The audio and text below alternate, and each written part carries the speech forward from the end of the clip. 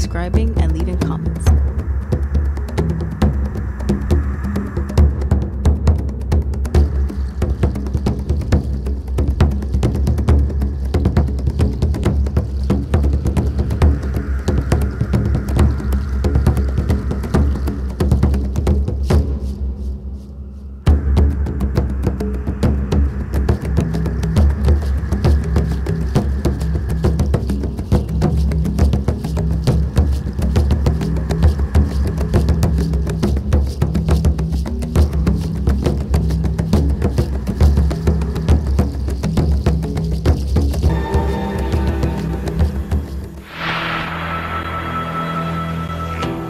Beginning in the 1950s, hikers and woodsmen roaming the wilderness of Northern California came back with reports of a strange ape-like creature.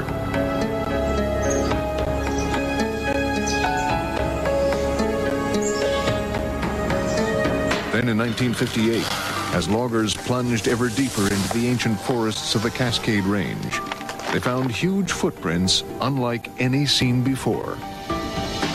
The press immediately dubbed it Bigfoot. Now the quest picks up the trail. Hey, you fellas got to come up here and take a look at this. Is Bigfoot the last great undiscovered animal in the world? Or just a big hoax?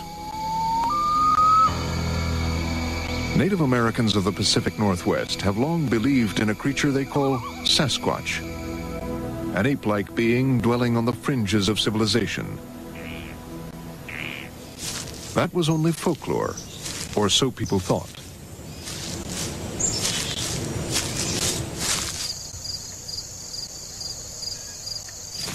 Then, as legend turned to rumor, two hunters who'd never seen Bigfoot set out to shoot it on film.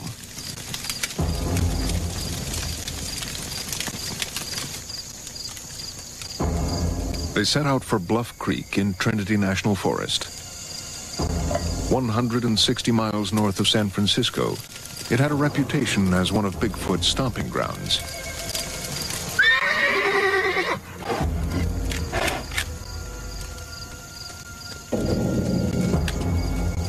What was that? In a bear or something. Roger Patterson was a former rodeo rider and part-time inventor. Bob Gimlin, an expert horseman and tracker. According to Patterson's account, for 7 days they saw nothing.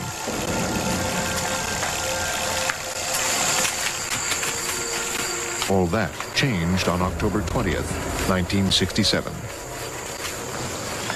When it happened, the horses were the first to know.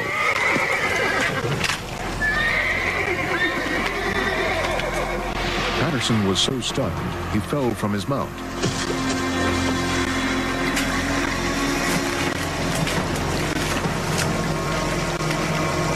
As he stumbled forward with his camera, he claimed the creature paused to look back at them. Gimlin trained his gun in case it attacked. The creature had seen enough. It took off into the forest. Patterson followed its flight with his camera, but he'd already taken too many shots of the scenery. Abruptly, he ran out of film. This is the actual film shot by Roger Patterson.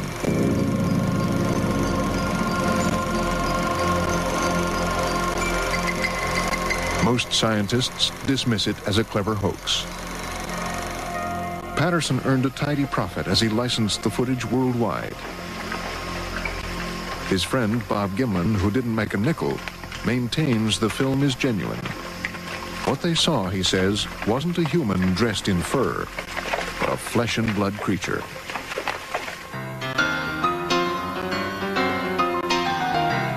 Separating fact from fantasy isn't easy. Since Bigfoot first appeared in the California press, the story has multiplied in the tabloids, where every year brings another tall tale.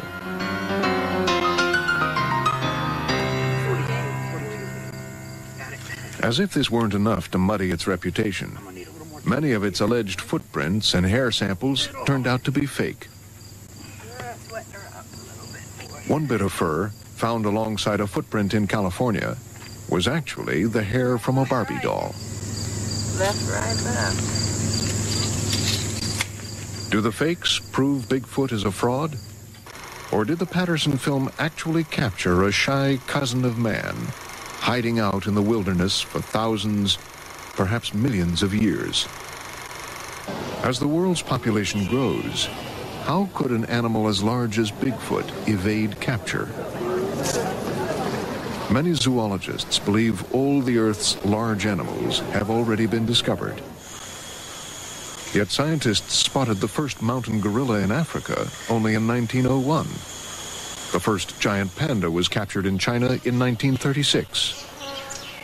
Both were once dismissed as mere folklore. In 1939, zoologists in South Africa were stunned to discover the coelacanth, a fish they thought had been extinct for 50,000 years. I did a calculation, and I came up with about 40% of all known mammal species, 40% were discovered in this century.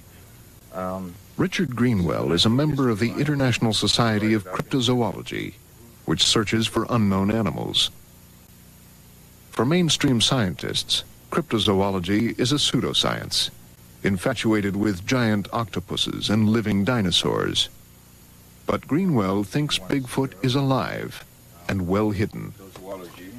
There are vast regions on this planet where there is hardly anybody at all, or hardly anybody goes. And certainly intelligent animals like primates could survive there and remain undetected. It is possible.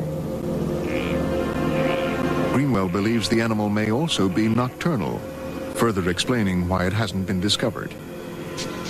Animals have strategies for survival. You know, some move in herds, others have spines on their backs. Perhaps some animals have a strategy that makes them more difficult to find. I call that elusiveness. Entranced by such a large quarry and undaunted by the skimpy evidence, a small group of researchers mounted the most exhaustive hunt yet to find the elusive creature. Saturday. The most abundant evidence of Bigfoot, according to believers, are its footprints. There's one right here. That's definitely hers. So far, collectors have cast more than 400 of them. Bob Titmus, who's explored the backwoods of British Columbia, saw his first Bigfoot track on a logging road in 1958. I'd never seen anything like it. I couldn't imagine what on earth was making it. And after I tracked it several times in the next few weeks, I came to believe that it had to be, absolutely had to be, some live animal. Titmus has been a professional hunter all his life, from Alaska to Mexico. But the trophies on his wall belong to Bigfoot. He believes no man or machine could have made these tracks. The fluctuation in the track, in the movement in the foot, and the places this would go that no mechanical thing could have gone. The tracks would eventually lead Titmus to a remote canyon in the Rockies of northern British Columbia on a summer day in 1963.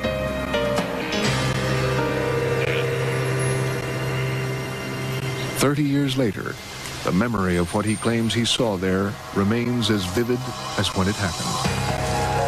I was going up an old glacier bed, and there was reports of Indians having shot one up there many years before. And looking across the canyon, there's a huge canyon in front of me, I noticed three things going up the opposite wall.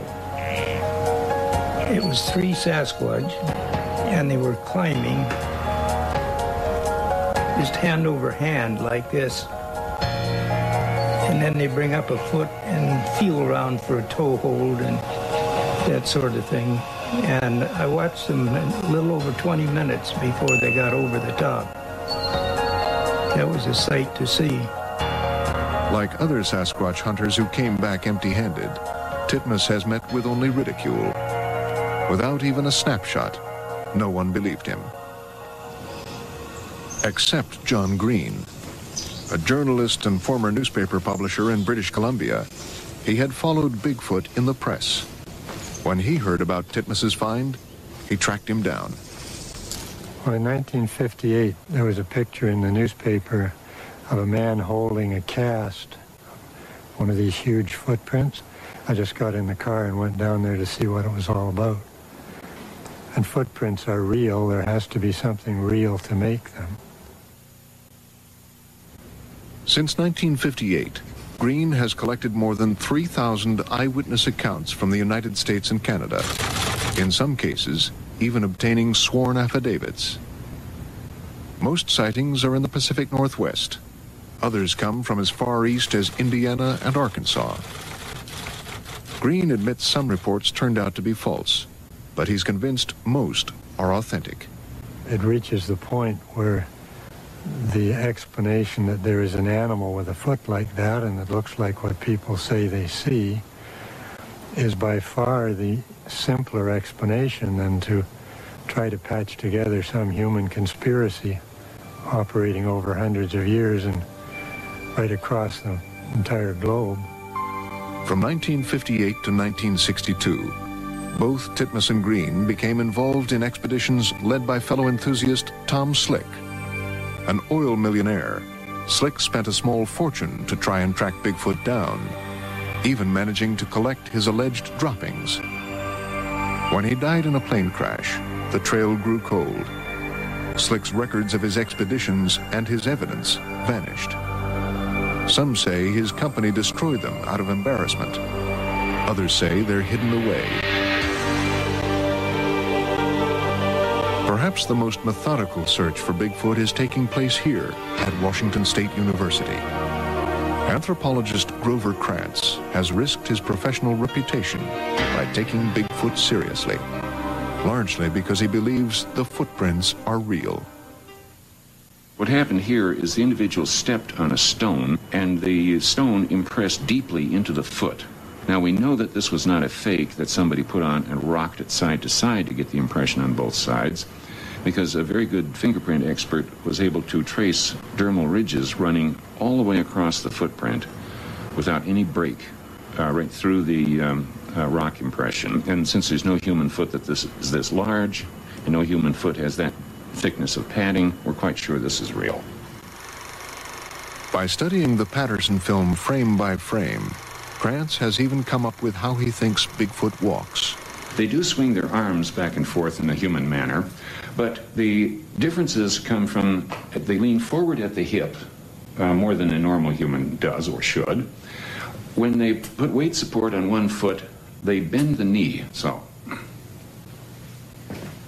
Whether by coincidence or design, most reports of Bigfoot have described the same slumping posture, slightly bent knees, and free-swaying arms. Solid proof, like Bigfoot, remains elusive. Yet the camera-shy creature gets around. It's even been spotted on the other side of the world.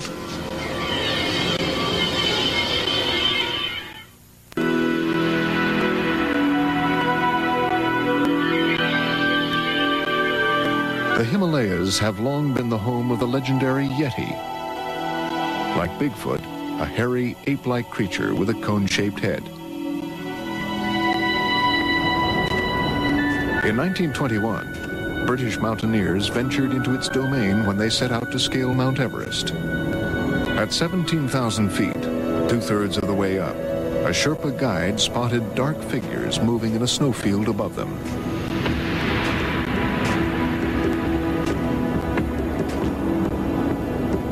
According to the guide, the creature was the elusive Matoa Kangmi, the man who is not a man.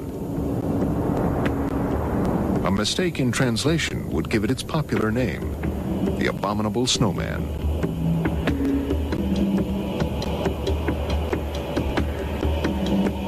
By the time the group reached the spot, the figures, true to form, were gone.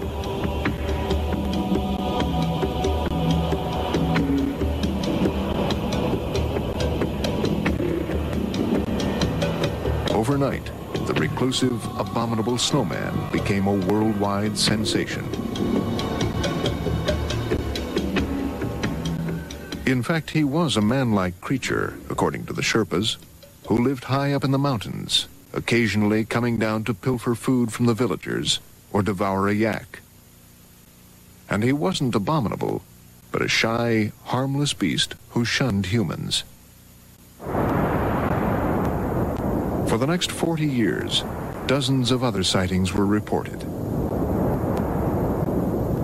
Then in 1960, the conqueror of Everest, Sir Edmund Hillary, returned to the Himalayas on a scientific expedition. One of his goals, to find the Yeti. What he found were snowy footprints allegedly made by the creature. He concluded that they were ordinary animal tracks, perhaps those of a bear, enlarged and distorted as the snow melted. Hillary also examined a so-called Yeti skullcap, preserved in a Tibetan monastery. Instead, it was the skin of a goat-like animal called a sarau. The abominable snowman, it turned out, was also invisible. The Sherpas believed he could disappear at will. The Yeti, Hillary concluded, was merely a fascinating fairy tale. The idea of an ape-like creature living on the fringes of humanity has been around for thousands of years, from the Epic of Gilgamesh in ancient Babylon to the English tale of Beowulf. Could it be that over millennia, people around the world have conjured up the same myth? A startling discovery in a forgotten cave has added a new character to the story. An extinct giant ape that's a dead ringer for Bigfoot. A possible answer to the riddle of Bigfoot lay hidden in a remote cave in China. Then in 1989, anthropologists found the teeth and fossilized bones of an ape-like creature far larger than man. The bones were mere fragments, but scientists estimated the animal stood more than 8 feet tall and weighed as much as 1,200 pounds.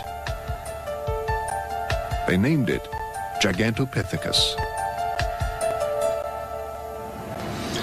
This is a specimen of lower jaw of Gigantopithecus. This is the only adult male specimen. And it contains the teeth and the tooth-bearing part of the jaw. When you compare that with the human jaw, broken off at the same parts, you can see it's obviously extraordinarily large. Some anthropologists believe we share a common ancestor with Gigantopithecus. Then, 11 million years ago, our lines split and we climbed different branches of our family tree. By 2 million years ago, Gigantopithecus roamed the land alongside Homo erectus, our upright ancestor. The proof lay in the cave in China. Along with the gigantobones, scientists found fragments of Homo erectus dating to the same time. If the two creatures coexisted 2 million years ago, could we still be living with Giganto's descendants? Grover Krantz likes to think so. The descriptions that people give of the Bigfoot are the same size as what we have reconstructed here on the Gigantopithecus. It comes out to be about 8 feet tall, hairy, wide-shouldered, a very heavy set, and with a nearly but ape-like face, but somewhat straighter, more vertical. And that's an exact description of the Bigfoot. According to his theory, Gigantopithecus originated in East Asia, where its bones were found. It could have crossed into North America over land bridges that formed during the Ice Ages. This was the same route taken by the first Americans, whose descendants still know the creature as Sasquatch. With nothing to go on but debatable sightings and questionable footprints, Bigfoot, by any name, remains the mere shadow of a ghost. Its bones have never been discovered. But Grover Krantz thinks he can explain that. He believes animals dying a natural death tend to hide themselves before they die. And until someone bags a Bigfoot, no bones will ever turn up.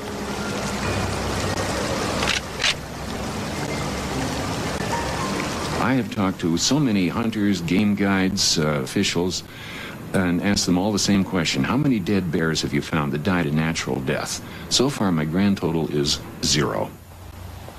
Like Krantz, Joe Verhoevery of British Columbia remains a true believer. His revelation came one Sunday in July 1988. He was camping along the Silver River, and he'd gone to pick some berries. Then I heard some noises. Some kind of noises. There's somebody walking, so I thought that they're human here. And I said, anybody here? No one answered. Everything was quiet, except for the rustling of the leaves. Then Joe saw an animal like a bear, standing on its hind legs. But it didn't make the trampling noises a bear typically makes. And it didn't look like any bear he'd ever seen. I thought I'm getting a stroke. So seeing double. Reach for a branch, like this, and then I will put it down to the mouth and eat like this. Very politely, very civilized way. When I see that humongous creature, holy smoke, it's over 6 feet tall. So I really get in kind of in instant shock. Could not figure out what it is. It's not bear. It's standing straight up and looks like a human in the bear coat.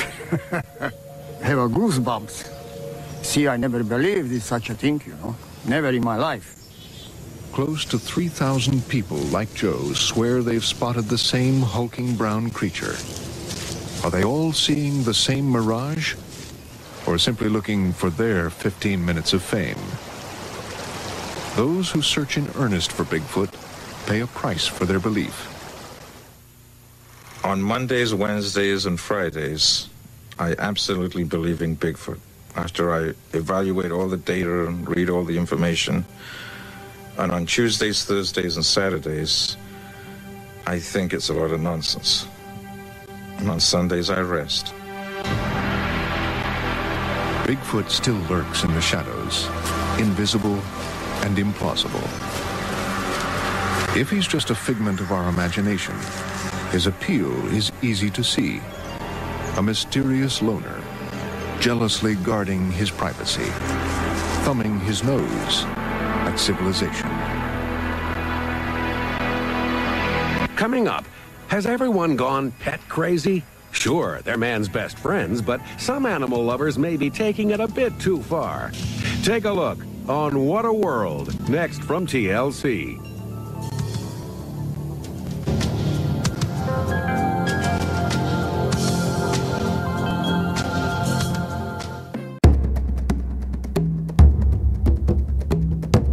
If you're enjoying all this rare and unique content, please show your support by subscribing and leaving comments.